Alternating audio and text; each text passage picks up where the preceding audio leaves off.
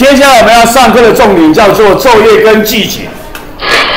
昼夜跟季节，白天晚上。这里有个图，太阳照过来，左边是亮的，右边是暗的，所以左边叫白天，右边叫晚上。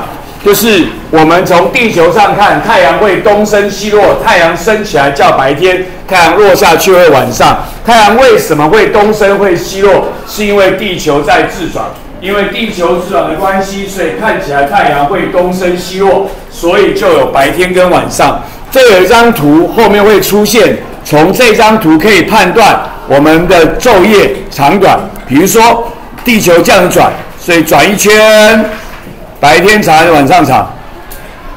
一样长。所以这张图显示叫做昼夜会相等。以后会有别的图，可能是昼长夜短，可能是昼短夜长，就从这张图。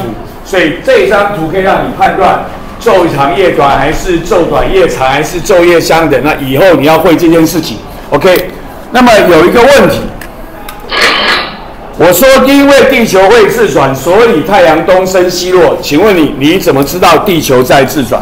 你从小到大应该都没有感觉到地球在转过。那请问你如何知道地球有在自转呢？到月球去。27啊，不知道，有没有猜一个答案？跑到月球去看人造卫星。人造卫星不对。伽利略大人。你再继续胡说八道。胡说八道，我这是讲。来，你们通常会给我的答案，你们通常会给我的标准的错误答案是：太阳东升西落，然后有昼夜之分，所以表示地球在自转。错，古人就知道，太阳东升西落。古人怎么说的？太阳公公每天爬起来，每天落下去，上山下山嘛。所以他说是太阳绕地球转，所以不是因为这样，不是因为这样。那我怎么知道地球会自转？有两个方法，一个国中不教，一个国中不教，叫做火刻板，就是这上面所显示的单板，你会发现它的摆面会转，它的摆面会转。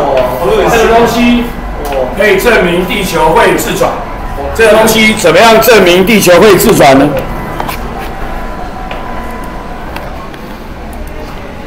自开。这边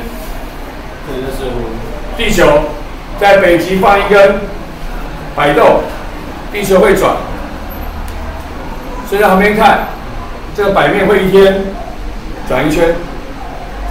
赤道放一根摆面，地球在转，摆面会不会转？不会转。所以赤道的摆面不会转，南北极摆面一天会转一圈。转一圈，我们做实验的结果跟数学计算的结果是一样的，所以我就可以知道我们这个说法是对的。好，地球会自转，所以才有佛刻板的现象，就是这个上面所显示的一个很长很长的单板，然后它的摆面会旋转，所以佛刻板会证明地球会自转。另外一个是我国中有教的，后面我可以跟你解释、再说明的，叫做周日运动。这个我写过，对不对？你还记得吗？我写什么？所有的恒星每天由东向西绕北极星转一圈，叫做周日运动，记得吗？这个可以证明地球会自转。我后面会解释它为什么可以告诉我地球会自转。所以这些现象都可以证明地球是会自转，所以我知道地球会自转，然后后面再跟你教地球会怎么自转。地球怎么自转？我们教过地球怎么自转，记得吗？这样转。地球北极向下看逆时钟，由西向东自转；北极向下看逆时钟，由西向东自转。它有一个自转轴对着北极星。